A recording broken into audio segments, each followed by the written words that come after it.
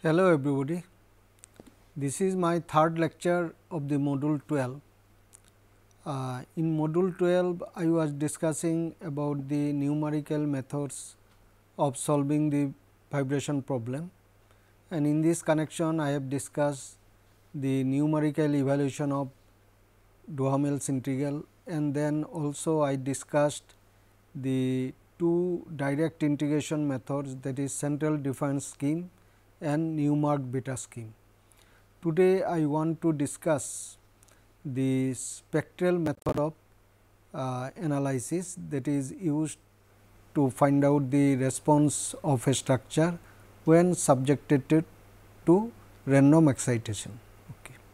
So, today my discussion will be on spectral analysis of structures for earthquake excitation. Actually, the method that I will develop will be applicable for other type of excitation also, when the excitation has random characteristics. Actually, in all real situations, especially this earthquake, wind, the excitations are not fitted to a deterministic function or a mathematical function. So, this type of excitation is the realization of random process. So, for that the response quantities are to be found in terms of statistics. For engineering application, generally we require first order and second order statistics.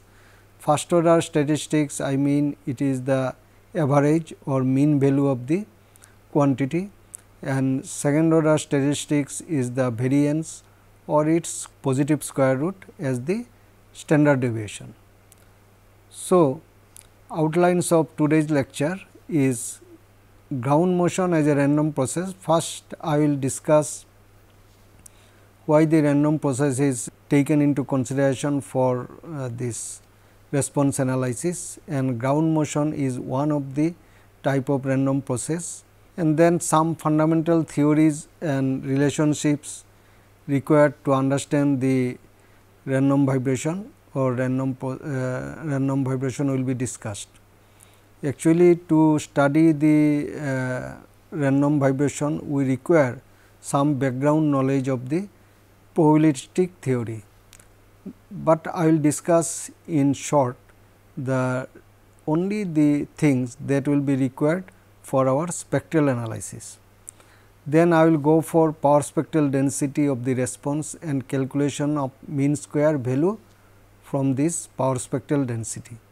This theory of obtaining the power spectral density of response will be illustrated by a numerical example.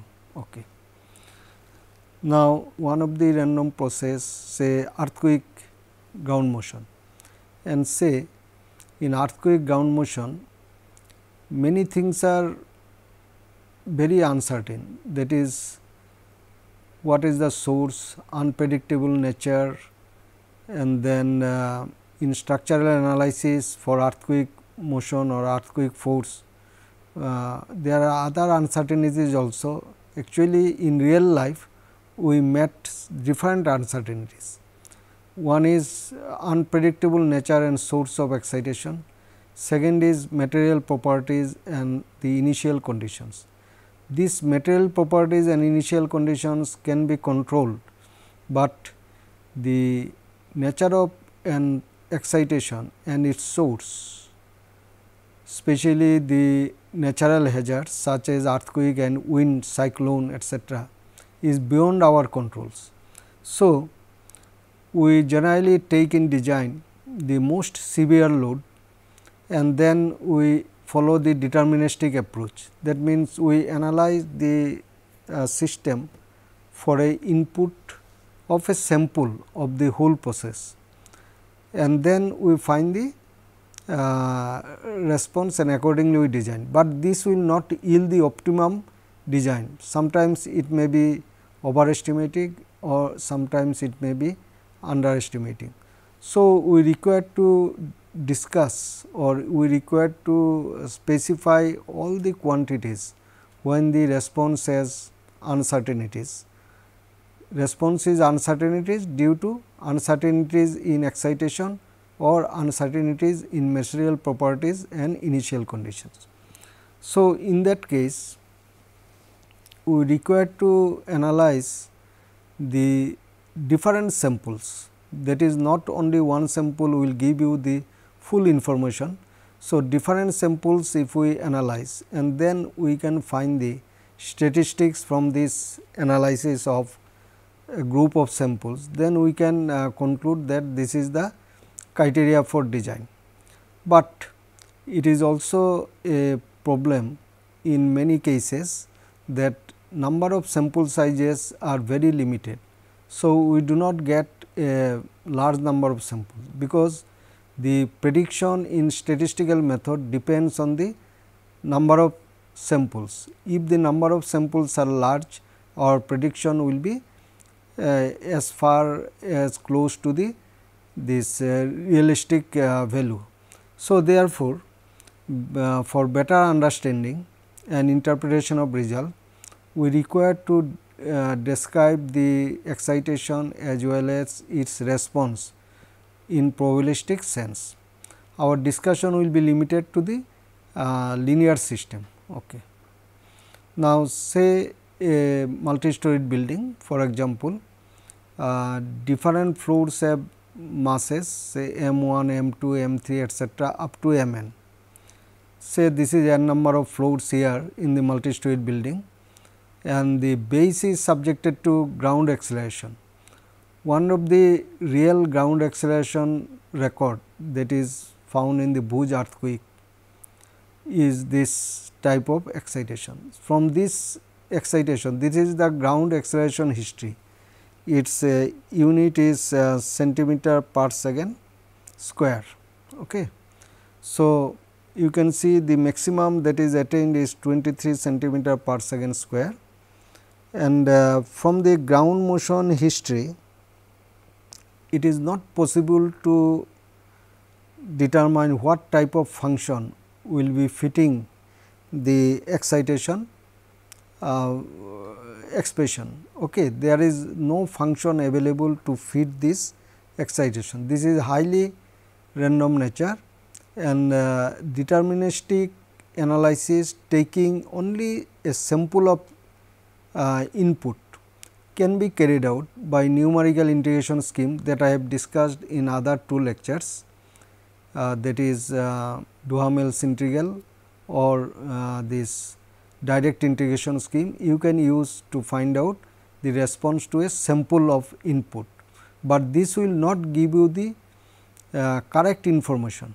So, therefore, we require to discuss in statistical sense. Okay.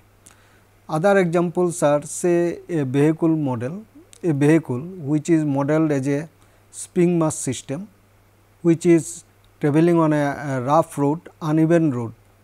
So, due to roughness of the road, the suspension systems are excited. As a result, this spring and damper has a relative displacement due to the roughness and the displacement of the mass. So, relative velocity is z dot minus h dot and relative displacement is z minus h. So, if I write the equation of motion taking consideration of the roughness of the road, then I will get the equation of motion as m z double dot plus c z dot plus k z equal to c h dot plus c h, where h is the roughness of the road. Now, h is a roughness of the road and it cannot be taken as a deterministic function. Roughness is formed due to different causes, maybe your this defect in the construction, that is some construction joints are left or uneven finishing, or due to heavy vehicle movements or due to weather conditions, heavy rainfall etcetera. Some potholes are created on the road. So, this will produce the roughness in the road. So, this roughness of the road is the major source of excitation in the vehicle. As a result, vehicle is subjected to a force which is given by C h dot plus K h. It is K h, that is the stiffness of the suspension system. Okay.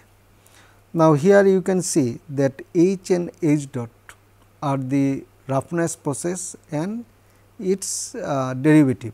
So, if h is roughness,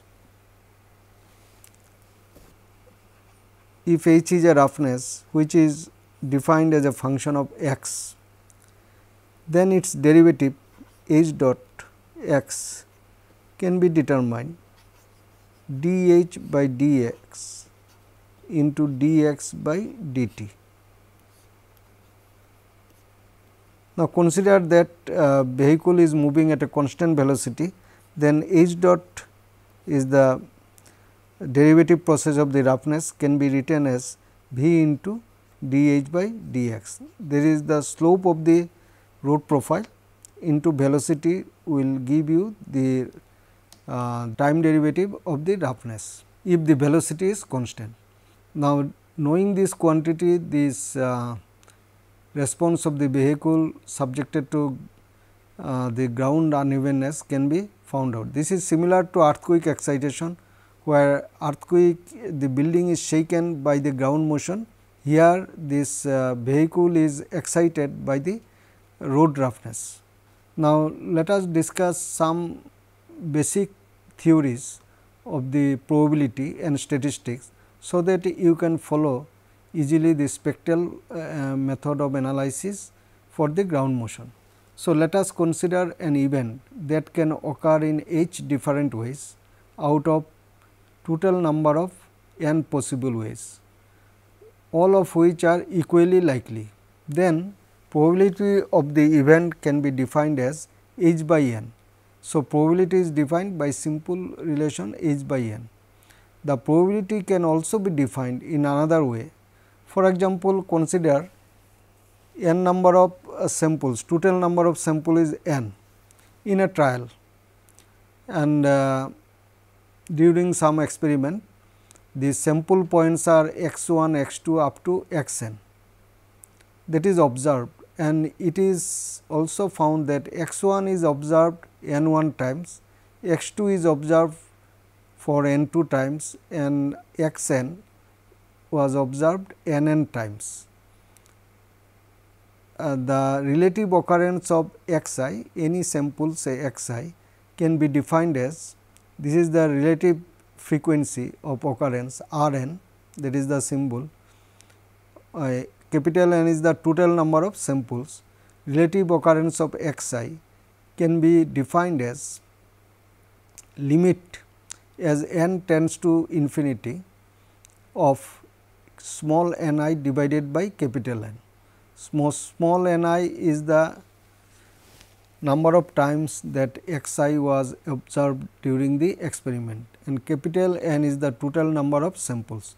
So, if I take a limit of this ratio as n tends to infinity, this will give the relative frequency of occurrence of x I.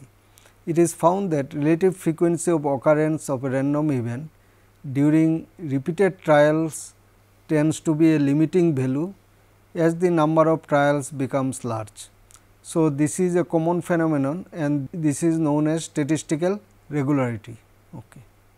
Now, we will be dealing with the random variable and random process. Let us discuss these two things. Random variable x, say x is a random variable, for example, earthquake ground motion or road roughness or wind velocity, which is also random, is a function of time or space or both, such that for every real number x in the domain, also called the sample space, there exists a probability. So, probability is defined here as p of x less than equal to x for a discrete random process. There are two types of random variable, discrete and continuous. Random process is actually family of random variables. So, if I collect various random variables and this will produce a random process. It is a set of collection of items commonly denoted by, say, here we are dealing with the time variant quantity, that is response or excitation in dynamics, which are both dependent on time. So, we are assuming that x t is a set of collection of common random process, set of collection of, say, response or excitation. We have collected different records and this set is forms random process of x t. Okay. Now, sample function of a random process, say for example, we collected various samples of a earthquake motion or wind gust, or say for example, air pressure is measured during a flight on the wing of an aircraft, and for a long distance flight different records are collected. So, this forms a set of random variables and the collection of all such records is known as ensemble. So, this is what is this collection is known as ensemble.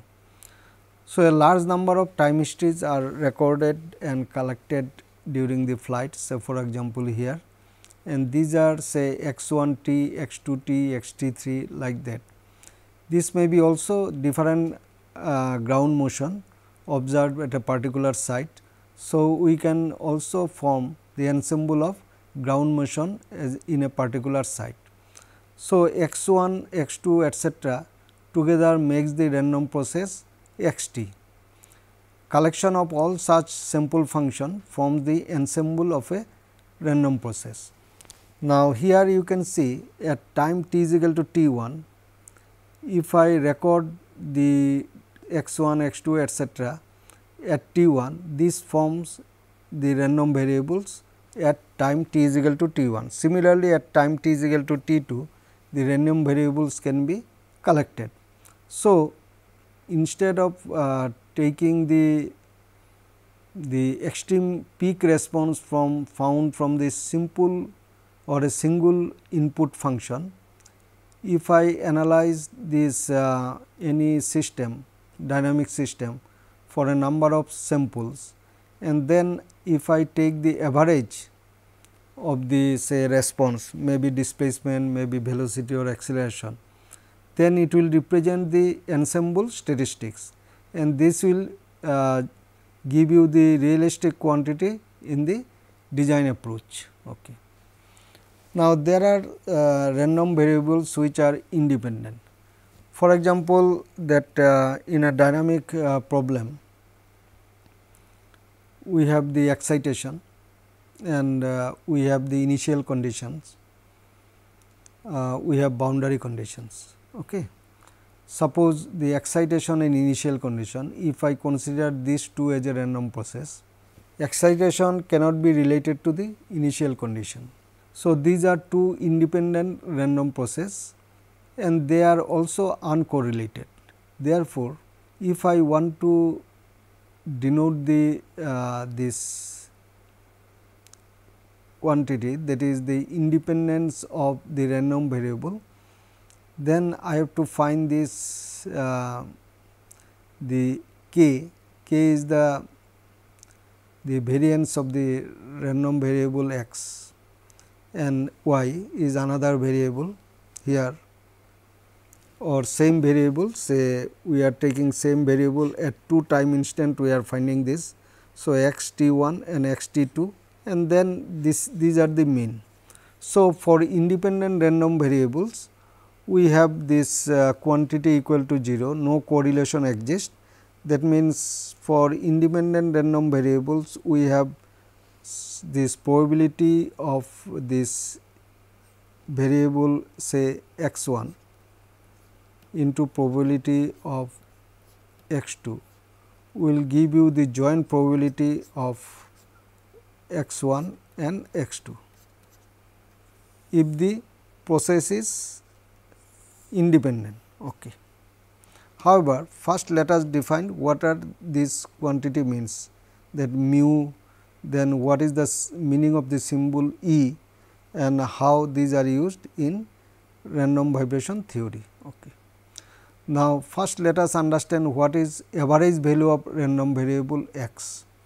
If x be a discrete random variable with x 1, x 2, x 3, x n are the this sample in this variable, then average of x, capital X, can be defined as summation of x I into the relative frequency n I divided by n.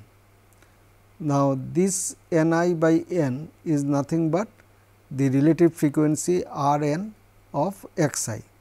So, therefore, we can tell that average is nothing but weighted sum of different samples, where the weight factor is nothing but relative frequency, from which we get the definition of expected value, which is nothing but average.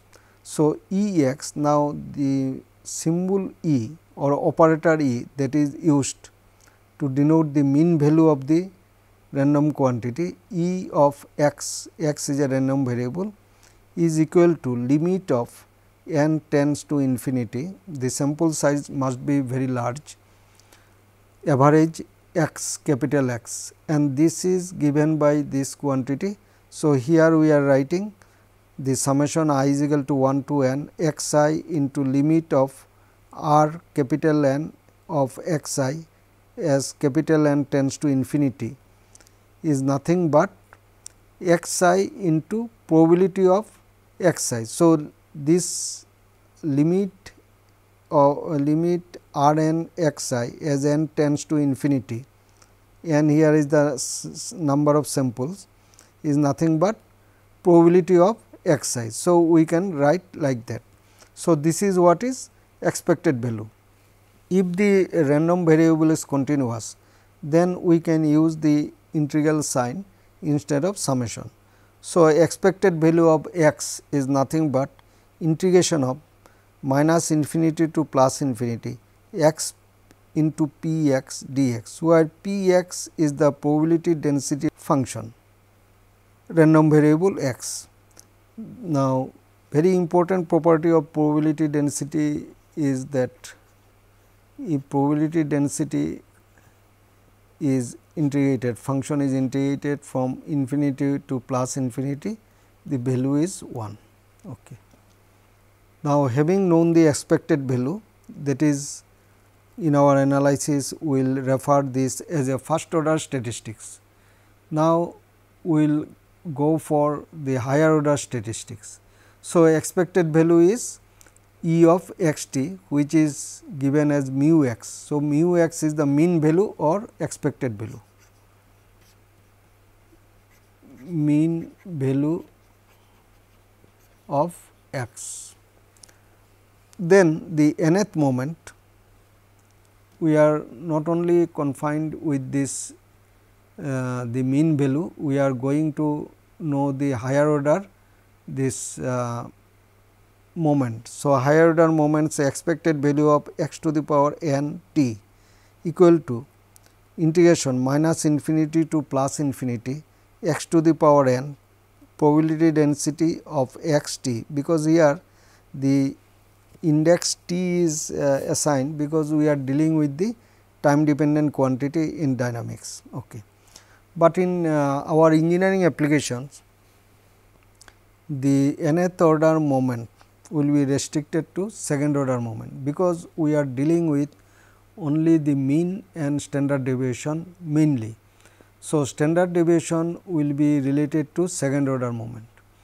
So, if I put n is equal to 2 in this expression, then we get this integration minus infinity to plus infinity x square into probability density of x t dx. So, this is what is the mean square value, very important quantity in this structural dynamics when subjected to random excitation.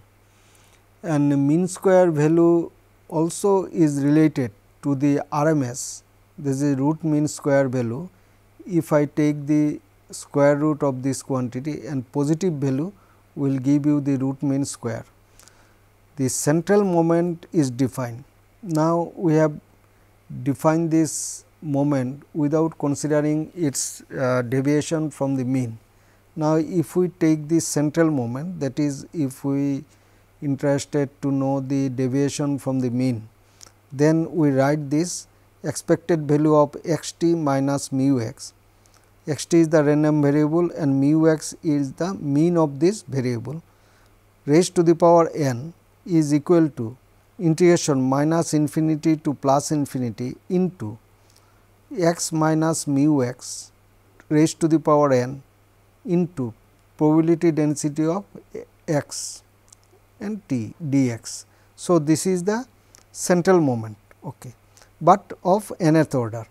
But as you know, for engineering application we will restrict our discussion only up to n is equal to 2. So, for n is equal to 2, the central moment above is known as variance. So, this quantity is known as variance.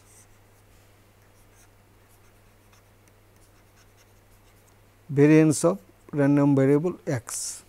So, variance is defined as this expected value of x t minus mu x square integration minus infinity to plus infinity x minus mu x whole square p of x t dx. It is the probability density function. Okay. This is probability density function.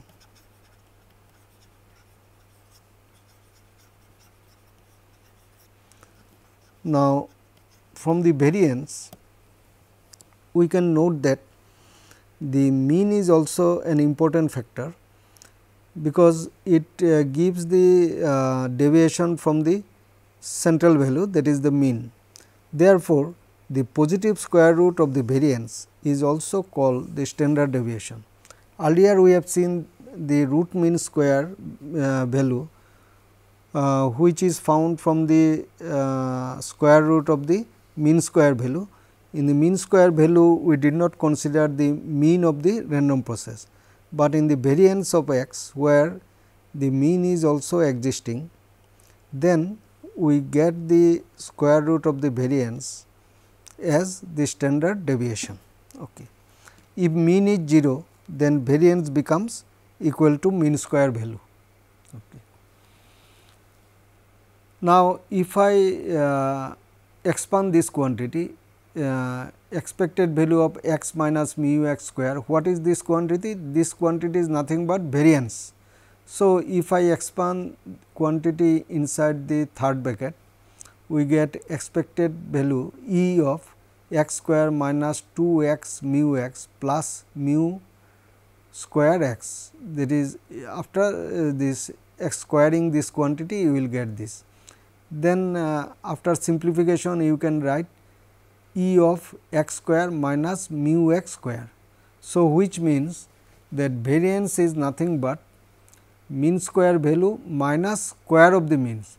So, variance sigma square, sigma is the symbol for standard deviation and square of the standard deviation is nothing but variance.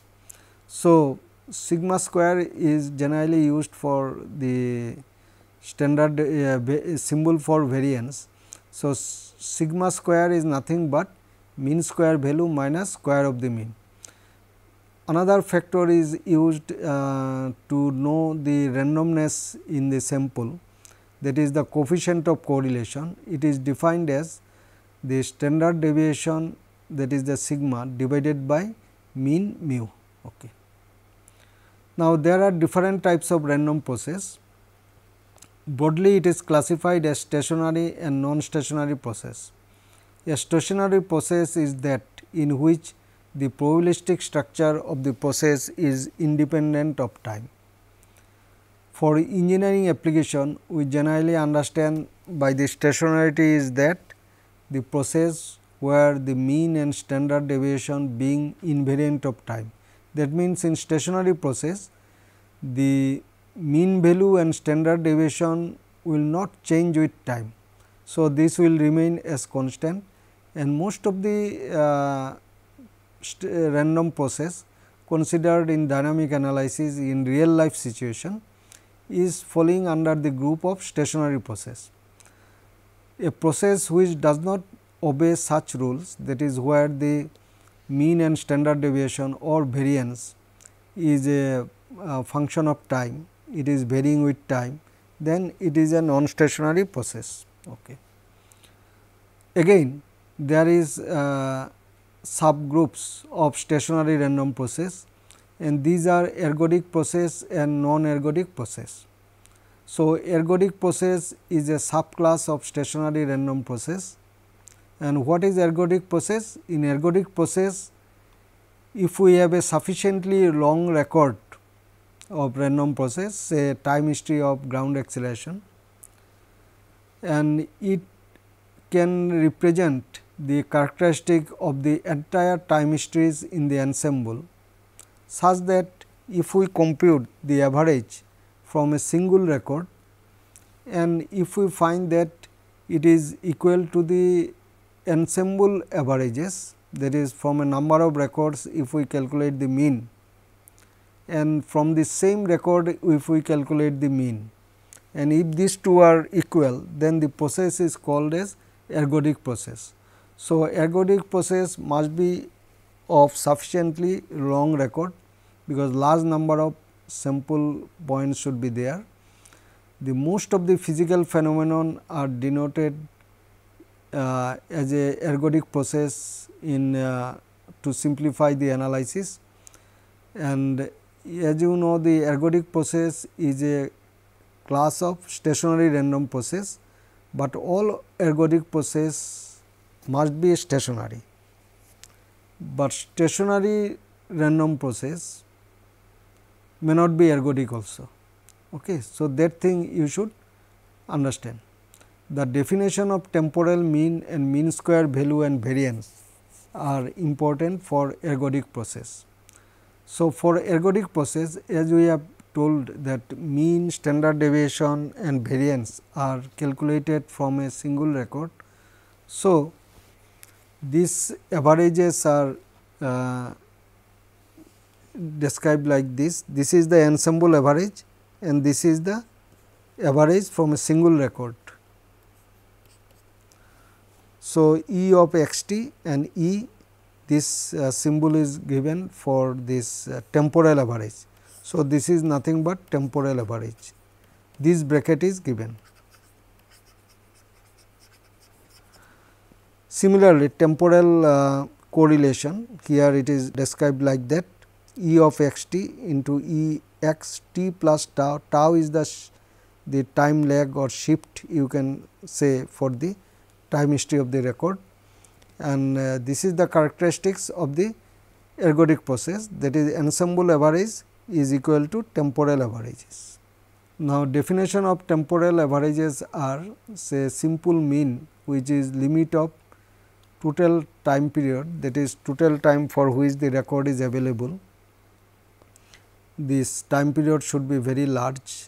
So, limit t tends to infinity. This time period means time span for which the record is available, 1 by capital T integration 0 to t x of t dt. So, this is the expected value of this not expected value, this is the temporal mean. Similarly, the temporal mean square for ergodic process, mean square value is defined like that, limit t tends to infinity 1 by t integration 0 to capital T x square dt.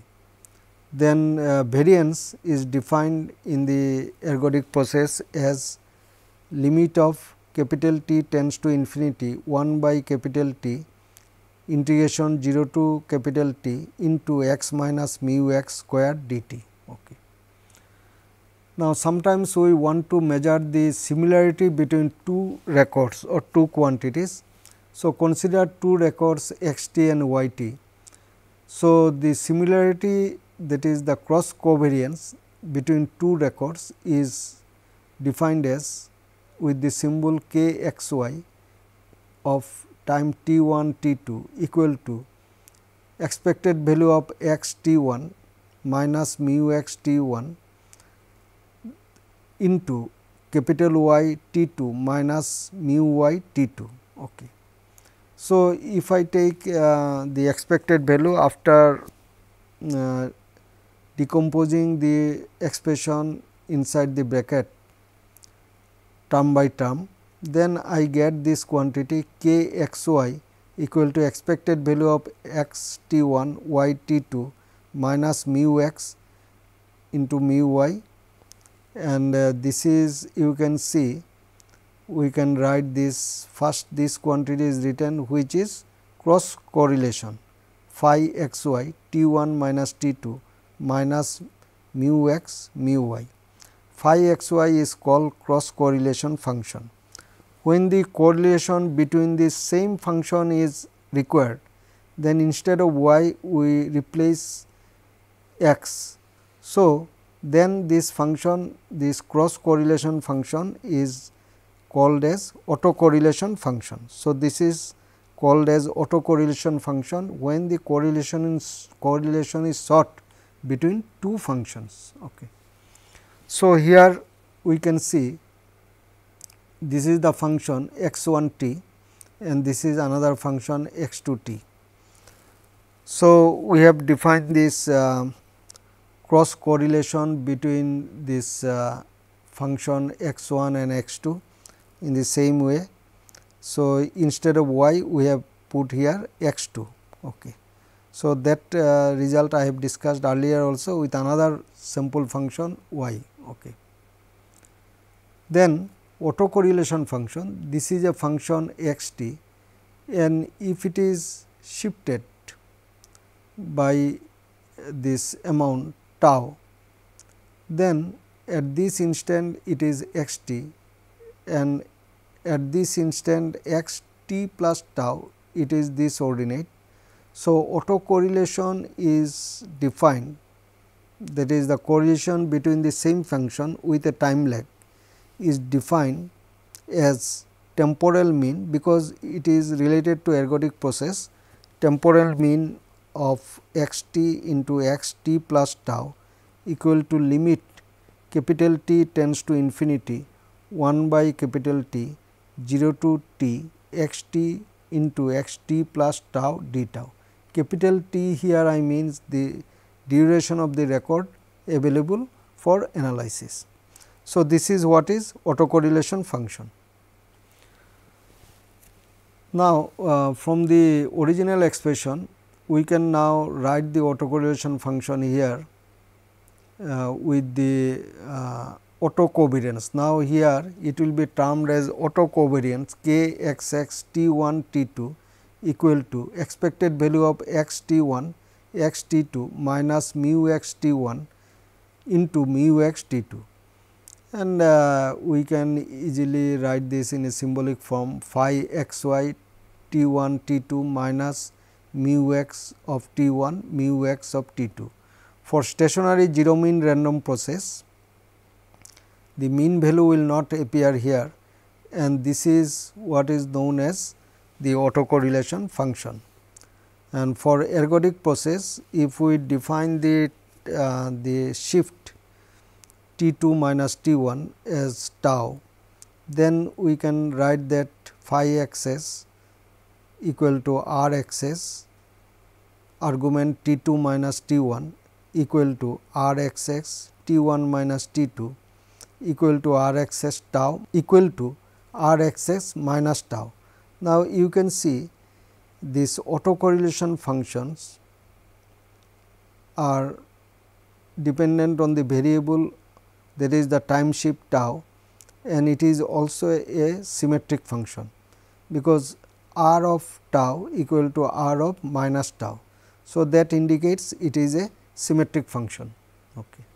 So, highly random process will present the autocorrelation function like that. You can see the maximum value of autocorrelation function is obtained here. So, there are some properties of autocorrelation function that you should know actually, and it is required to solve problem. R tau is symmetric function of tau, and mod of R tau is less than equal to R naught, that I have shown you in the earlier slide. then maximum value of r tau is at tau is equal to 0. So, by definition r x of tau is equal to E x t into E x t plus tau. So, if we put t tau is equal to 0, then r x 0 is nothing but E of x square t, that is what is mean square value. So, that is very important conclusion that we get. If we evaluate the autocorrelation at 0 time lag, that is tau is equal to 0, it gives you the mean square value of the random process. Now, let us come to the spectral analysis. Spectral analysis is specially meant for the analysis of structure for dynamic input, which are the realization of random process. So, instead of describing the input in terms of time histories, here the input is defined in frequency domain. However, the Fourier transform of stationary process does not exist.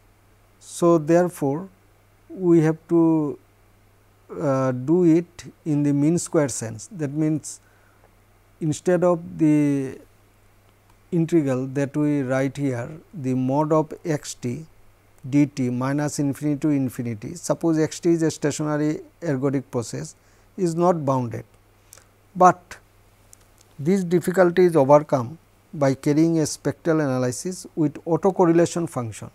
So, the autocorrelation function, when the integration is carried out between the limit minus infinity to plus infinity, it is bounded. So, in spectral analysis, we require to find the spectral information of the response quantities or spectral information of the excitation. Given the excitation spectral information, that is actually related to the energy of the signal. So, basically the spectral analysis is a analysis to obtain the strength of the signal. Now, here the spectral analysis is generally or sometimes it is called as power spectral density analysis. So, power spectral density is related to the energy of the signal or the vibration.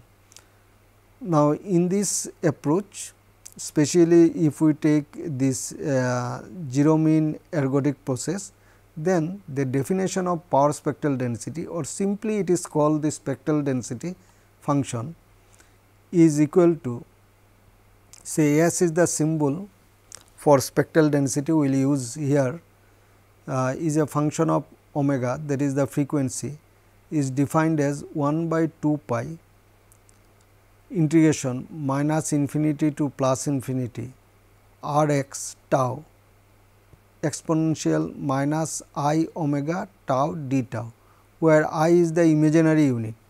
Now, you can see this quantity is nothing but the Fourier transform of this r x tau.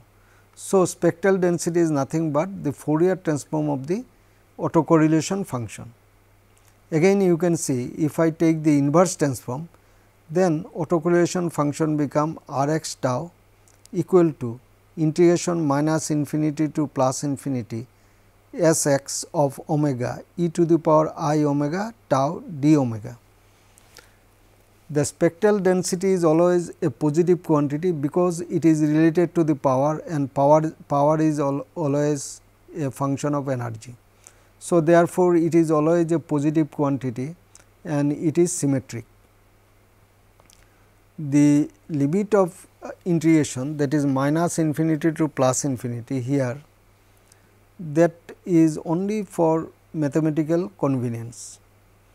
That is for sometimes this integration minus infinity to plus infinity falls under the standard improper integral that can be carried out very easily. Otherwise, within the frequency range of interest or frequency range in which the power spectral density is defined, one can carry out the integration and find the power spectral density. Inverse transform is the autocorrelation function, and very interesting relationship will arise if we put tau is equal to 0. If we put tau is equal to 0, then it becomes R x 0 equal to integration minus infinity to plus infinity s of x omega d omega. What does it mean? This means that area under the power spectral density curve is nothing but autocorrelation function evaluated at tau is equal to 0, and this is what is mean square value.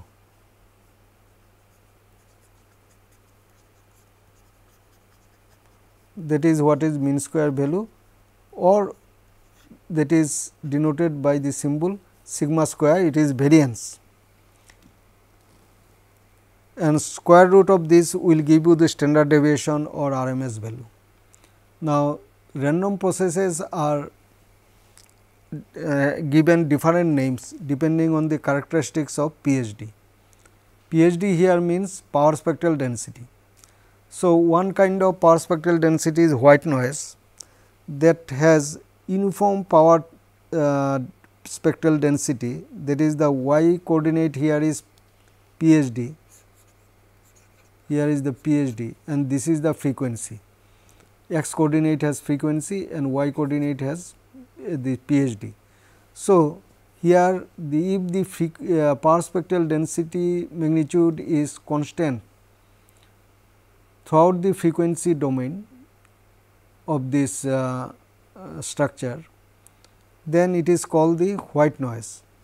The analogy is done with the white light, which contains equal contribution from all visible frequency component, that is why it is known as white noise. The random process whose power spectral density is constant over a certain frequency interval, or it is limited to a constant value within the certain frequency interval, then it is known as the band limited white noise. Okay. But one interesting thing is that if I want to evaluate the autocorrelation function from the power spectral density using the standard relationship integral, that is R x of tau equal to s naught integration minus infinity to plus infinity e to the power I omega tau d omega, it can be seen at once that this is not bounded, because this integral cannot be evaluated and its value will be infinity. However, from the definition of direct delta function mathematically is defined as direct delta tau equal to 1 by 2 pi integration minus infinity to plus infinity e to the power I omega tau d omega, and therefore, we can write the autocorrelation function using the direct delta function. So, autocorrelation function is delta correlated function. So, autocorrelation function for white noise process is 2 pi s naught direct delta evaluated at tau. Now, band limited noise that has power spectral density uniform over certain frequency range. Say here frequency range is W1 minus W2, and here this frequency range. The negative sign is used only for convenience of this mathematics, that is to apply the integration minus infinity to plus infinity sometimes become easier, or to have the symmetrical function of this power spectral density curve to just reflect the symmetry of the power spectral density curve, one can shift the origin at 0. So, therefore, the negative frequency has no physical meaning, but it is only for the mathematical convenience that the origin is shifted at 0 to have the frequency range from minus infinity to plus infinity. So, here you can see that the PSD remains constant over certain band of frequency. So, autocorrelation function for broadband process is like that. autocorrelation function is this, and then this process has a power spectral density like that. So, it is a two sided power spectral density because the symmetry is considered for the entire range of frequency. One sided spectral density may also be considered for the real positive domain of this frequency. So, this is what is broadband process characteristics. This type of process is generally known as band limited white noise. There are categories where the broadband and narrowband random process are also falling under the band limited white noise. Now, here you are seeing a broadband process, that is the power spectral density is uniform over a considerable range of frequency. This is omega 2 minus omega 1, that is the frequency range is considerable. But sometimes it may happen that a process the power spectral density has the significant values over a narrow band of frequency. Here you can see that power spectral density is only showing its this significant value concentrated at omega naught, and this type of excitation is very common when it is a harmonic function. Say harmonic function with a random amplitude, randomly varying amplitude is a random process, and its autocorrelation function will be like that, and power spectral density being a narrowband process will reflect these characteristics. So, this is the autocorrelation function of the narrowband process. Actually, this is the autocorrelation function. This is the autocorrelation function, and this is what is PhD of narrowband process. PhD of narrowband process. Okay. This is the autocorrelation function. Okay. Now, we are now coming to the last item, that is how to find out the response or power spectral density of a dynamic system given the power spectral density of the excitation. Excitation may be your earthquake excitation, may be wind excitation, or may be any other type of random excitation for which power spectral density is known. Now, here consider a single degree freedom system first, and we define this quantity in terms of single input output process. So, suppose this is a single degree freedom system having the mass being damper,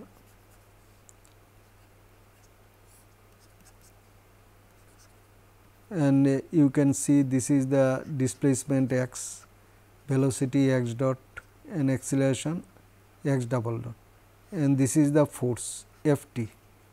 Now, here F t is random, this is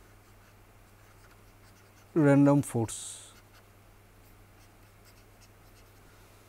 The random force is defined in terms of power spectral densities. Suppose S f omega is the PhD of force F t. Then the PhD of the response that we are interested can be found out from a very important relationship h omega square, that is modulus of h omega square, and into a power spectral density of the forcing function. Okay. Now, here you can see the h omega is nothing but complex frequency response function.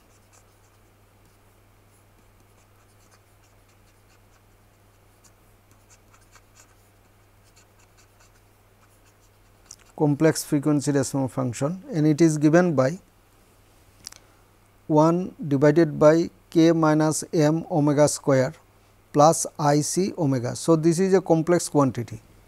Now, modulus of this h omega has to be found out and squared up, and then it has to be multiplied with s f omega. Then we can calculate the power spectral density of the response. If I want the power spectral density of the velocity, here it indicates the power spectral density of the displacement. If I want to find out the power spectral density of the velocity, then it can be found out with this relationship S x dot omega equal to omega square S x of omega, and also the acceleration S x double dot of omega equal to omega to the power 4 S x of omega. So, single input output relationship is like that, and this power spectral density of response now, suppose this is a typical power spectral density of the response, and you can see that if I calculate the area under the power spectral density curve, it will represent the mean square value, that sigma x square or variance, which is nothing but the area under the power spectral density curve. Now, here the limit of integration can be changed based on the frequency range of the power spectral density or the frequencies of the system in which there is a possibility of resonance that you have to cover in this frequency range. The mod of h omega can be also calculated as a product of h omega and its complex conjugate. So, it becomes mod of h omega becomes 1 divided by k minus m omega square whole square plus c omega square. Now, let us come to a problem where we want to find the response of a single storied building subjected to ground acceleration. Ground acceleration during earthquake, that is the power spectral density function of the ground acceleration, is given by various authors. One of such expression is given by Kanai and Tajimi and known as Kanai and Tajimi spectra. See the reference below that I have given, two papers published in 1957 and 1960. So, PhD of ground motion is here S naught into 1 plus 2 xi g r whole square divided by 1 minus r square whole square plus 2 xi g r whole square. What is S naught? S naught is 0.141 xi g x double dot square g max divided by omega g root over 1 plus 4 xi square g. Now, here xi g is the soil damping and x double dot g max is the peak ground acceleration and r is the frequency ratio. Okay.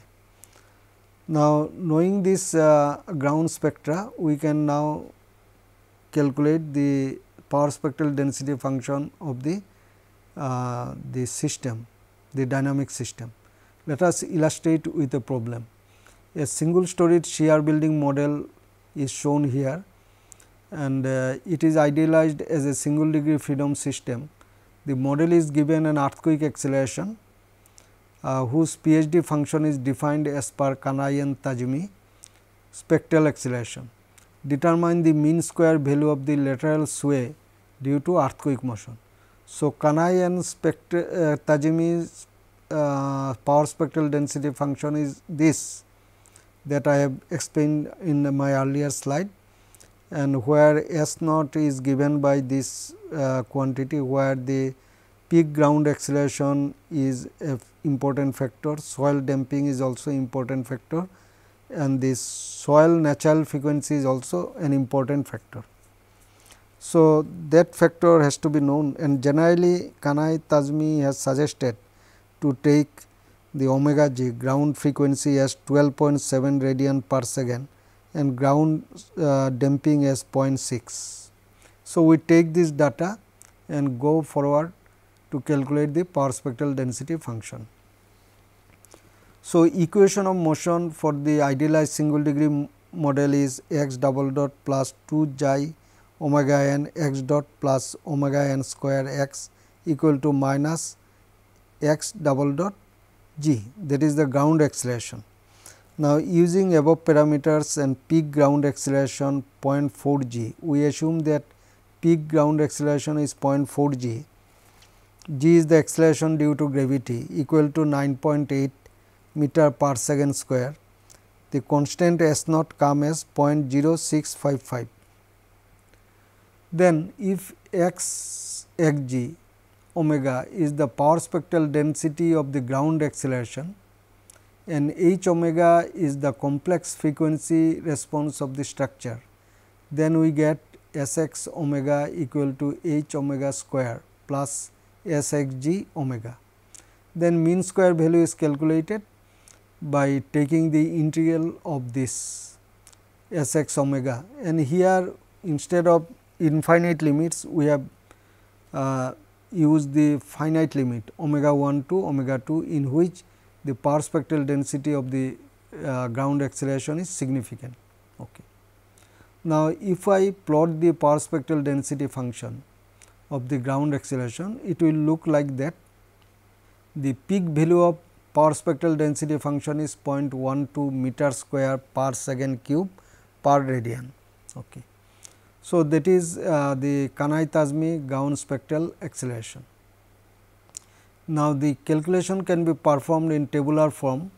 Here we write this frequency omega is at the interval of 10 I have taken 0, 10, 20, 30 up to 70 I have taken the frequencies, and corresponding ground acceleration is calculated from the expression of Kanai-Tazmi spectra, and then corresponding ground acceleration with the frequency omega, that is starting from 0 to 70 are tabulated in this column. You can see this, the maximum value is 0.1195 and this ground acceleration spectra is shown here.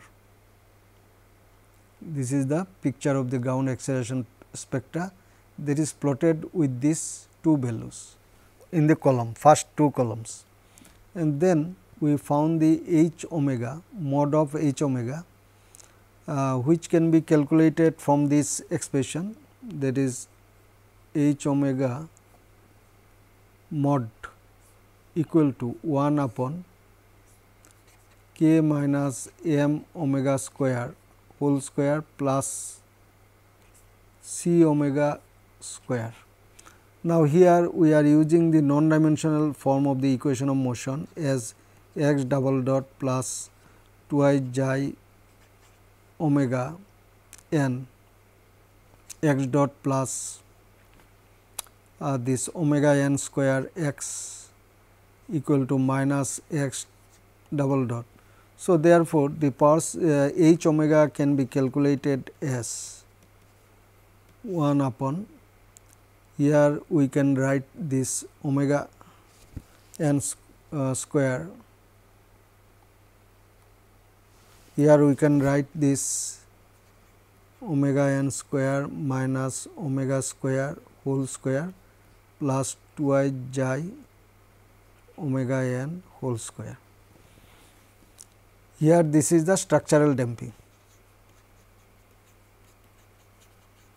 The data given in the problem we will select for this. Here is the natural frequency of the system omega n, and omega is the frequency that we take in the defined range. So, we will get h omega here, we will get the h omega here, and then h omega square, mod of h omega square into this h g is calculated 1 by 1. You can see here it is calculated as against each row, each frequency, and these are 0, that means values are very small. So, I have written 0. So, now if I show you the plot of power spectral density of the response, this is what this last column indicates the power spectral density of the response.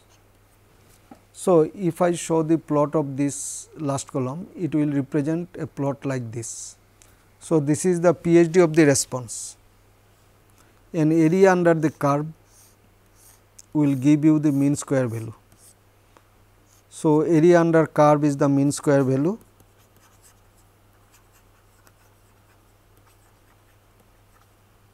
is mean square value.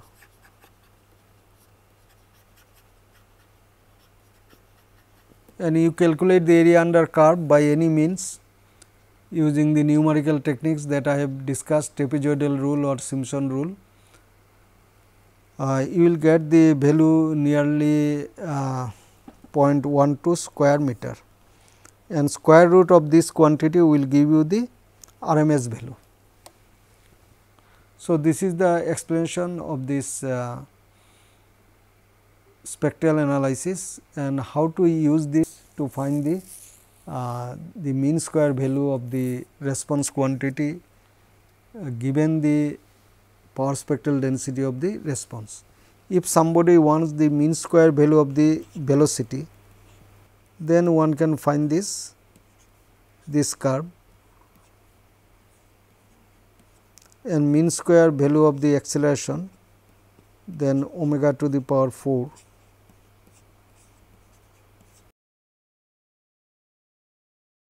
So, let us summarize today's lecture.